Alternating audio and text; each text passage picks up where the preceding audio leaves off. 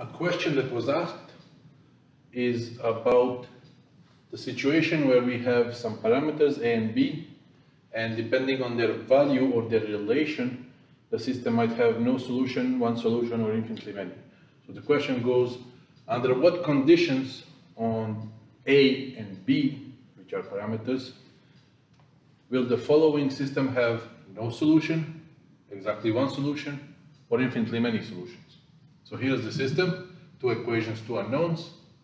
I write the augmented matrix, and I could divide by 2 to get my leading entry as 1, but that's not that smart at this point. I could simply eliminate the entry below using the elementary operation here, row 2 replaced by row 2 minus 2 times row 1, and this is what I get.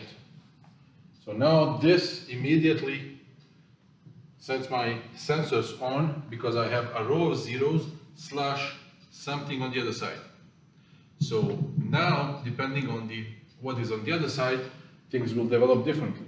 So if this expression here is different from 0, let's say 6, so A and B are such that this expression here, the value is 6, then I have the second equation saying 0 times x1 plus 0 times x2, which is 0, is equal to 6. Well, that's not true. In that case, I will not have no solution at all.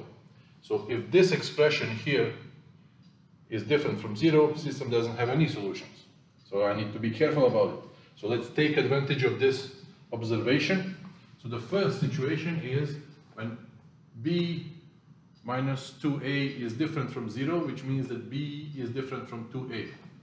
In that case, well, the system is this, with some number here different from 0. Okay, the number is different from 0. So this tells me, okay, I have row of zeros slash something different from 0. That's no good. There's a contradiction in the system if that happens. So this system will not have any solutions. So this is the case of no solution, because the system is inconsistent. So when B is different from 2a, the system has no solution at all. Okay, good. So what happens if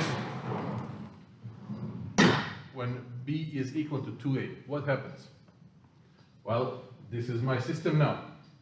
B equal to 2a, the right hand side becomes 0 in the second equation. Good. Okay, fine.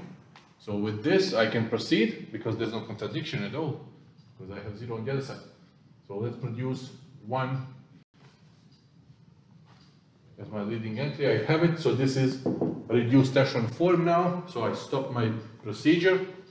From here I can write the equation, and I say, but x is actually this expression, a over 2 plus 3 over 2 times y, and y is a free variable. So a general solution in the case where b is equal to 2a is given here. Expression for x is given, and y is still y is free variable.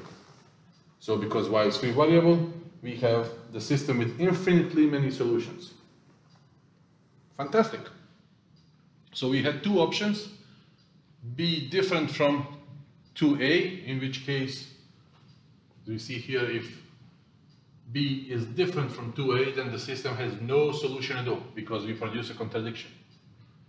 If b is equal to 2a, then through this process we see that the system has infinitely many solutions.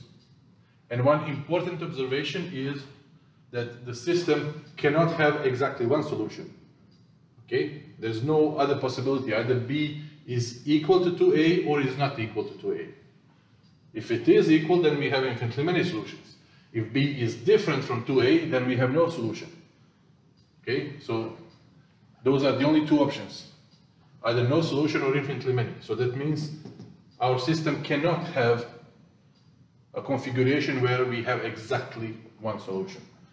So that's important because the question is, when can we have one solution, no solution, or infinitely many? Well, we cannot have one solution ever. If we have b equal to a, we have infinitely many solutions, and if b is different from 2a, then system has no solution.